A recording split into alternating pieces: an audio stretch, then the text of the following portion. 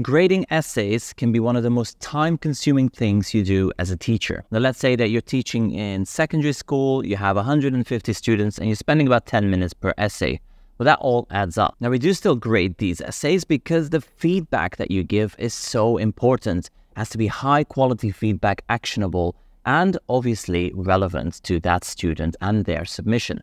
Well, today we're looking at a tool, CoGrader AI, which is going to let you speed up that workflow.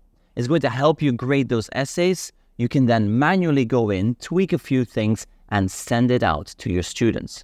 Not only are you grading faster, but you're going to create very high-quality feedback based on your prompt and your assignment instructions. Now, I want to say a quick thank you to CoGrader for sponsoring this video, allowing me to highlight and demo all the premium features as well as what's available to anyone accessing this program. Now let's go ahead and log into CoGrader and see what it has to offer and how it can help us speed up our workflow. Now I'm going to click on Login and I'm going to select CoGrader 1.0. This is the full version of CoGrader. But they have just recently released CoGrader 2.0. This is still in beta, so let's have a look at the 1.0 version first. Now here, when I'm inside CoGrader and I'm logged in, the first thing you'll see is all the classes that you've already set up. If you wanted to create a new class, you would click on Create Class and then fill in the information. For example, we can have the flipped school and then we have a maths class. We're going to click on Create and this automatically creates that class.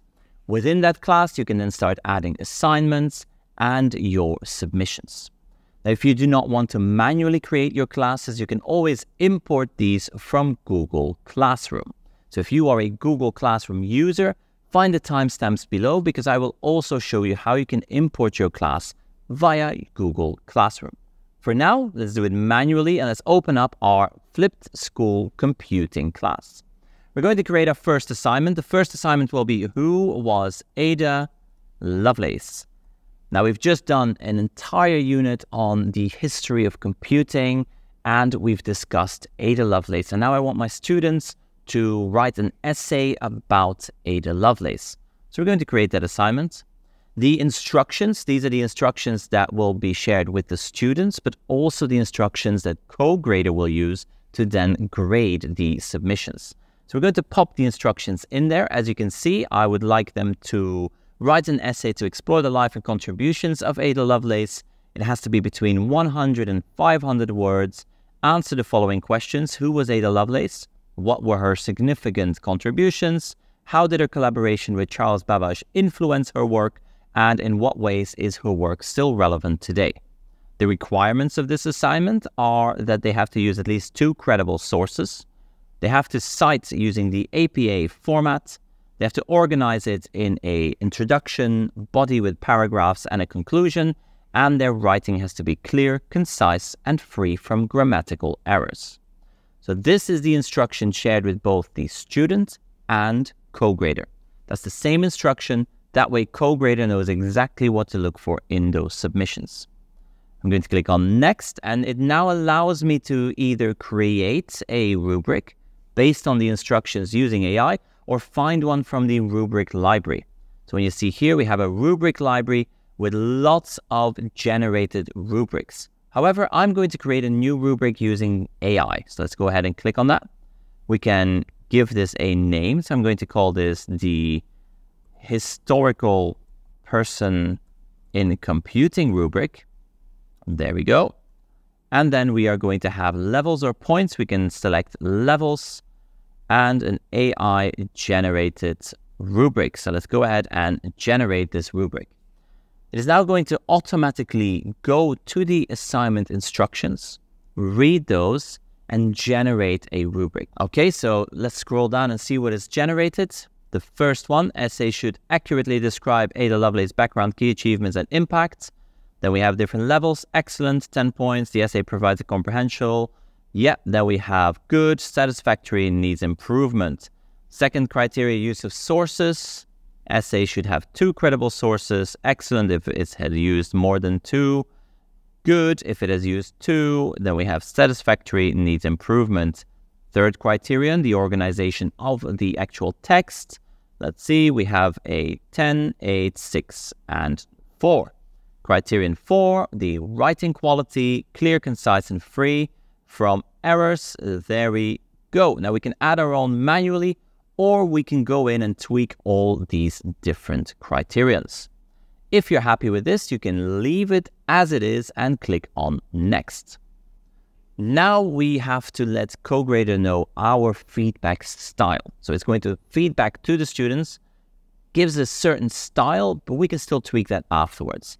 So it is a comprehensive feedback style. So you can see it gives you an example here with a glow, grow, action items and an overview. It also has an essential style, which just shows you the glow, grow, action, very short, or minimal, where it is a single paragraph feedback. I'm going to leave the comprehensive feedback. I want them to really dive into it because this is the very first essay that they will submit within this flipped school classroom. So leave it to comprehensive. Then the scores, do you want them to be visible? Well, I do want to show the scores. This is, a summative assessment, so we can show everyone those scores. Or we can hide the scores and keep it as a formative assessment. I'm going to show the scores. And then we can have some additional instructions. This is really powerful. So let's say that you have multilingual students. Here you can add in that you would like to have multiple languages in your feedback. Maybe you want to give the feedback in both English and Spanish, English and another language. You can also say, okay, this is the very first essay of the year. Don't be too harsh. Be kind. Let's make sure that they are not put off. That this is an advanced way of really tweaking your feedback and making it fit your classroom and this specific assignment. For now, I'm going to leave it blank and I'm going to see what it comes up without those additional instructions. So let's go ahead and click on Save Assignment. And here we have our assignment. You can see at the top the overview of what the instructions were, how many submissions have been graded, the average scores, median score, and the submissions approved. So now it's time to get our submissions into CoGrader. Now at the bottom you'll see there's a number of options. We can either import the files manually, import these from a CSV file, we can add the submissions manually, or we can connect to Canvas or Schoolology to get that into our CoGrader platform. I'm going to add the files manually. So I'm going to import files and let's upload the files. They are here. Click on Open. Those files are uploaded into this system. There we go. All the files have been uploaded. We can click on Done, click to close. And what you'll see here at the bottom is they start grading these essays. So we have Emma Johnson's, hers has been graded. She's got 40 out of 40 as a grade. Then we've got Jack Stevenson, he's got 26 out of 40, 26, 28, 38, and 24. If you remember, we did use a rubric for this. At the top, we immediately see how many have been graded, what the average score was, the median score, and now we can go in and we can manually review these. So let's go ahead and open the first, Emma Johnson. On the right-hand side, you see Emma Johnson's submission. There we go. On the left, we can see the feedback. This is where we can now tweak this, change the feedback if we feel that that is necessary, and then push it out. So let's go ahead. Your essay is comprehensive, well-researched, well-organized. It describes her life glow. You provided a comprehensive, accurate account of Ada Lovelace's life. And you can see also the grade overview here. So it's used our rubric that was AI generated, if you remember. You have some action items here. So can you add more detail about Ada Lovelace's early life and education? Maybe include some more direct quotes or specific information from the sources. And then we see how it was graded. Let's say that I want to change this and I don't think that the organization is as good as it could be. I can either ask AI to regrade this, simplify the feedback, change it to a friendlier tone, include more examples, or edit this manually. I'm going to include more examples of the organization. It's going to regrade that section, rewrite it. There we go. It's included some more examples. And now I'm going to edit it manually. And I'm going to change the points to 9 because it is still a little bit scattered. There we go. Okay, now that I'm happy with this, I can see my word count here. I'm going to approve this and move on to the next. So approve and next. This is our next one. As you can see, a very short essay, not really well organized, no sources cited. So let's see if our AI CoGrader has picked up on this. You can see it's a basic overview. Action items, more specific details. What was the background and influence? Include citations and bibliography in APA format. So it did find that. Content is a 6 out of 10. It's not too harsh. Use of sources of 4. Definitely needs improvement. Organization 8 out of 10. I think this is very, very generous. So let's reduce that to a 6. And let's make it a satisfactory. Save that. You can see it's automatically changed that for us. And then the writing quality, that was okay. Approve and next. Another short essay, you can see it's again picked up on that. It looked at the assignment requirements. We can approve, click next, approve next, and approve next. So now that we've approved all these, you can see that we can, in our dashboard, see the grades, how they were approved. We can either regrade these if we disagree with it, or we can view the grade review here and then go back into the main overview. Now it's taken the student's name from the file name. So here you can see it still says who was Ada Lovelace. I can always click on the 3 dots, edit the student name, and simply have Emma Johnson as the name rather than that full file. For this example, I'm going to leave it as it is. We can also get some insights into our classroom and into this assignment. So let's click on Get Insights. Now AI is going to read through everything and it's going to give me an overview of my entire class. So what are some of the overall class assignment feedback? What are some positive points? And what are some general common improvement points for this assignment? So this is really helpful for you as a teacher to then tweak your teaching, your planning, to really try and help them create even better essays the next time round. So here you can see include more detailed information was a general issue. The credible sourcing, so maybe we have to revisit how to cite your sources in APA format. The transition between paragraphs for that better flow, that's something that maybe we can work on with the English department. So it's not just the students getting feedback, you as a teacher are also getting feedback about the assignment. So this is the manual workflow. We can then export this feedback. You can see we can export it as PDFs, HTML files, CSS files, or we can print this feedback. So let's have a look at the PDF export. We can click on the export as a PDF.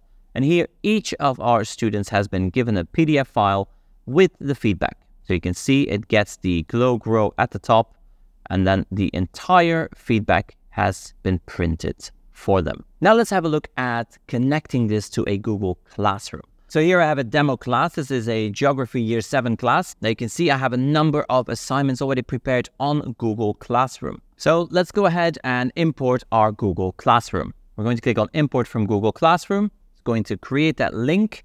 I'm then going to select my Geography Year 7 class. There should be one assignment in there with 4 students that have already submitted some work, so I can select the assignment. Let's select assignment 3, the case study of a megacity. We're going to click on Import. It's going to import all those submissions from those students. It's going to import the instructions, and it's going to let me go through those steps. So here you can see I wanted them to create a report, choosing a megacity, in-depth research on growth, challenges, and opportunities. Let's click on Next. Do we want to use a rubric for this one? We can either create a new rubric or select from the library. So we're going to create one ourselves. For this one, we're going to use points, and we're going to call this Megacity Review. It is going to be AI generated, so let's go ahead and create that rubric. Okay, we're going to check it all. So content and research, organization structure, analyzing, grammar, spelling, presentation. Excellent. We're going to go to next.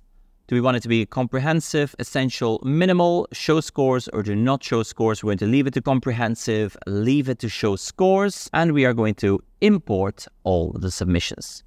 Once I've clicked on import, it's going to import the assignments, the submissions from my students on Google Classroom, and it's going to bring them into CoGrader, run the analysis of the assignments, give feedback, and then it's going to show me the documents for review. So I'm going to click on Start Reviewing.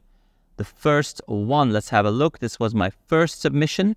Okay, so you can see this was the first submission. It was graded as a 47 out of 90, which is not that good. You can see that it says the report covers basic aspects. It should definitely have a bit more in It should definitely have more content. Excellent. We can approve and click on next. Another one. This was also not a very good one. As you can see here, it says history, London is old. Well, we all know London is old, so that is not good enough for a submission. Approve and next. And I'm going to rush through these. Now, you would obviously take your time. You would read these carefully. Now I'm in my assignment dashboard. I can get some insights. So click on Get Insights. This is the insights of my entire class. Okay, there are some common positive points, and there's definitely a lack of depth and detailed analysis, inconsistent formatting, simplistic presentation. It lacks critical insights and potential solutions to identify problems. So those are all things that we can then work on as a class. Now, in order to export this, I can send this back to Google Classroom, because remember, we've created that link between the two. So let's go ahead and click on Send to Google Classroom. Export to Google Docs. It is now exporting this feedback to Google Docs. So let's go ahead and give it the permissions it needs. And there we go. It has all been submitted. Let's see what this looks like on Google Classroom. We're going to open our Google Classroom. So now on Google Classroom, I can see all my assignments there. I can open them. And here you can see all the feedback has been copied into their original assignments. Scrolling down, you will see that it even adds in that rubric. Do note that once you have graded them on CoGrader and exported to Google Classroom, if you then regrade them on CoGrader and export it again, it is going to copy this on top of the already copied in content. So if you regrade multiple times and export multiple times, you will end up with multiple blocks of feedback. So do make sure that your feedback looks the way you want it to look in CoGrader before exporting it back into Google Classroom. Another thing to note is that the marks are not automatically transferred over. So here on the right-hand side, you'll still have to manually add in your grades or marks on Google Classroom from CoGrader. Hopefully this is something they'll look at in the future. Now, one other neat little feature of CoGrader is that they have this training tab on the left. This is where you can get some certifications to really show that you understand the program. This is a type of onboarding. So if you are using CoGrader, I would suggest you go through these 3 different certifications to really understand what the software can do, what it can do for you in the classroom, and then simply keep these badges as a way of demonstrating that you understand the software you're using. I hope you found this video helpful. If you did, make sure to subscribe to the channel and check out the links in the description below. I also want to say a quick thank you to CoGrader for sponsoring this video and giving me access to their platform, the full platform, so I can show everyone what CoGrader can do for you in the classroom. In addition to that, I would also like to thank all our Patreon supporters and channel members for making it possible for me to create new content each and every week. Patreon is where you go to have everything ad-free and additional files. Channel members get access to everything before the public release. In the meantime, thank you for watching, and I will see you in the next one.